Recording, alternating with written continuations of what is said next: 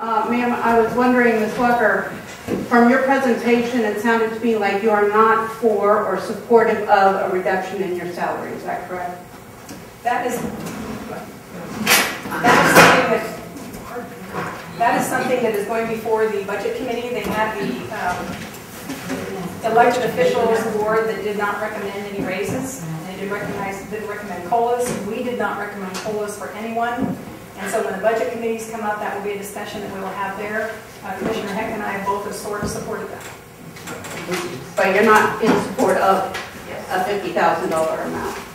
Not the $50,000. Okay. Yes, also, I am aware of who's on that committee, and it's a person that has a reason to have you have a higher salary from the city.